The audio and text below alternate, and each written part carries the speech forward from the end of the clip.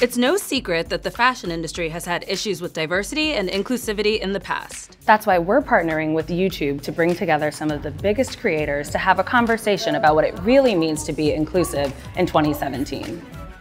A Eurocentric standard of beauties always seem to be the benchmark, leaving those who don't fit out of the conversation.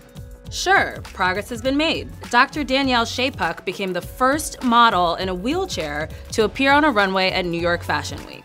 Halima Aden modeled a denim hijab in a recent American Eagle campaign. And Ashley Graham made history as the first plus-size woman to land the cover of the Sports Illustrated swimsuit edition. But there's more work to be done.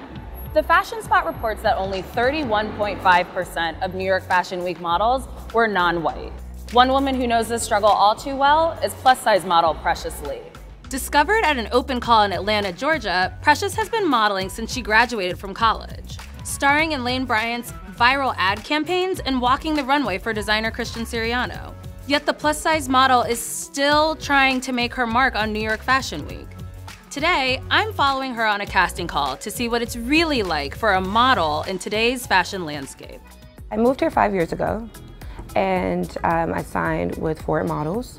And at that time, Ford had every top plus-size model in the industry in one place. On the 365th day, Ford closed its Plus Ford. It was something that, brought something out of me that I didn't have before. A black model that is a size 14 is something that is very rare, and especially at that level. And that's the thing, there's so many fashion-forward, curvy women. The average size woman in America is a size 14. Not representing such a large population of women that it's just no excuse. I was still modeling under the name Victoria. I'll never forget the first casting I went to. I was like, Victoria Lee, I was like, oh, and then I stood up, and this other girl stood up who had the same name. She could have not been more different from me. She was Australian, blonde, blue-eyed, size 2. That was when I my wheels started to turn and realizing that I didn't necessarily identify with that name. I went to IMG, so it was like, I'm keeping my hair short, I may put on a couple of wigs, I may have it long, and I want my name to be Precious, and I want to do this, and I want to do this, and I want to be amazing, and I want to do all of these huge, huge things, and they were like, we love it, amazing, come over. And I was like, yes, I'm home. You've walked the Christian Siriano show twice now. What has walking in a high fashion CFDA New York Fashion Week show meant to you? It's just so refreshing to see amazing cuts and amazing fabric, high quality for larger sizes.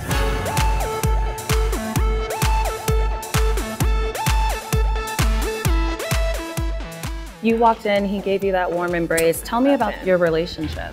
Christian been walking in the show since she started to use curvy women, and I just love his energy. He shows that you can be super talented and amazing designer, but you can also be cool. You know what I mean? And relatable and welcoming, and he wants us to have fun. He wants me to look and feel good.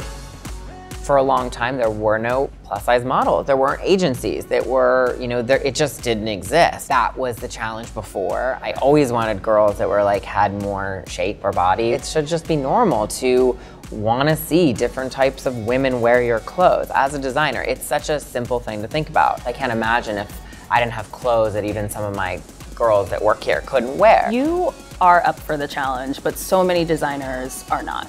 Why do you think that is? It's the making of the clothes. To have samples in so many different sizes, it's a lot of work. But I do it because I want people to understand that it's not just important to dress an it girl, it's important to dress everyone. It's a challenge for us. We want to see our work look beautiful on all these different types of people. And then I'm telling you, the customer translates so much more. Even if the customer isn't a size 18, but she loved what that girl wore, maybe she's an 8, she's like, I can see myself in it more. And that's why now it's so exciting that there's awesome, great girls that are curvy and have shape and have a great walk and look just as good as every other girl that's in the show, sometimes better. It's just really exciting to continue to work for him and hopefully be in this show this season again. Yes, fingers crossed. Right. How many castings do you have today? I have 5 total, so I have 4 more, so I actually have to run. But thank you so much for coming. So great. See you soon. Happy Fashion Week. Here at ELLE.com, we want to bring this conversation to the forefront. Over the next 2 weeks, we'll be rolling out content, a part of our Fashion for All initiative. Leave a comment below and let us know what Fashion for All means to you. And make sure to subscribe so you don't miss a beat.